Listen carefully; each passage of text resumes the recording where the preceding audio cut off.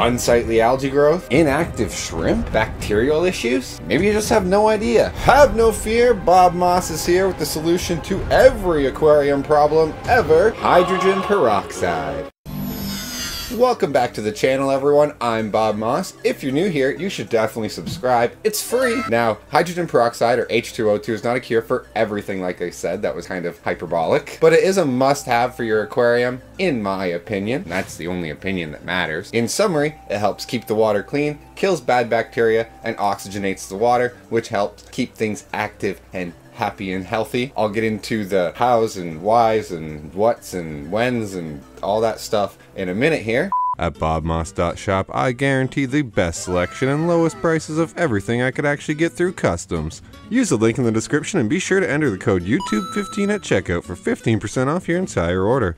So if you're going to use hydrogen peroxide in your aquariums, I'm just going to start off here quickly so that you know, so it's not buried in the video, how much to use and when to use it. Oh, and how to use it, I guess. Pretty simple there. There are 3 dosing levels that I like to use. There's 1 milliliter per 10 gallons, 3 milliliters per 10 gallons, and up to 4 milliliters per 10 gallons if you have a really bad problem. You don't really want to go higher than the 4 milliliters just because it might start affecting the bigger things in your tank, like your shrimp and fish. How you're going to use it: you're going to take your pipette and just put it into your hydrogen peroxide. I mean, it's pretty simple. The pipette is very important. I just use a 3 milliliter pipette, and then that allows me to use to get different dosing amounts. There are 2 ways to dose it. You can just put it in the tank like I normally do because I'm lazy, or you can pre-mix it with tank water and then pour it in the tank after. Regardless of how you add it, it's important to turn the light off and turn your filters off for at least an hour after dosing. The hydrogen peroxide does break down with light, so in order for it to kind of do its thing fully, you just want to turn the light off, and then you want to turn the filter off so that it doesn't get in the filter and kill all that bacteria. You want it to kill the bad stuff in the water, not in your filter. That said, at the 1 milliliter per 10 gallon dosing,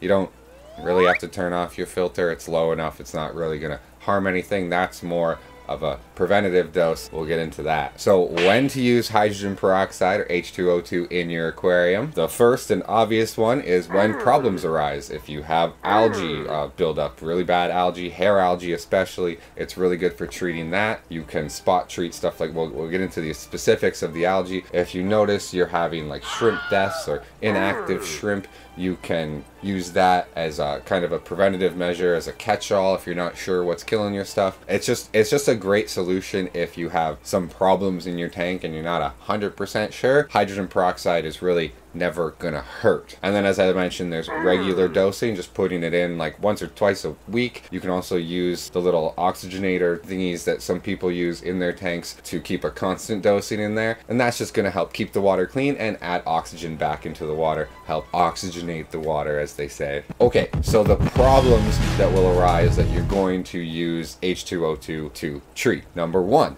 is algae, or algae, however you want to. Algae, that damn it, Al. So as I mentioned, it's great for spot treating. For this, you're just going to get the dose, 1 or 2 milliliters really, into your pipette. You're going to put it in the tank where there's algae and squirt onto the algae, and within a couple doses, it's going to take a couple doses, you'll notice the greens start to turn white. That's the hair algae dying. I don't actually have any hair algae in my tanks, so if I have B-roll, it's from someone else. It's a great thing to dose before you start big algae removals, like if you have to do a blackout of your tank. If you do the H2O2 dosing and then the blackout, it's going to help that little bit more, and then when you go in to clean out whatever algae's left, there'll be much less, if any. And through regular dosing, it's a great preventative measure. I never have hair algae in my tanks. The only algae I really have is this hard green stuff that grows on the glass. If I did more regular H2O2 dosing, I could even prevent that, but I kind of like it, so I tend to stick to 1 milliliter per 10 gallons a week, maybe every 2 weeks or so, just to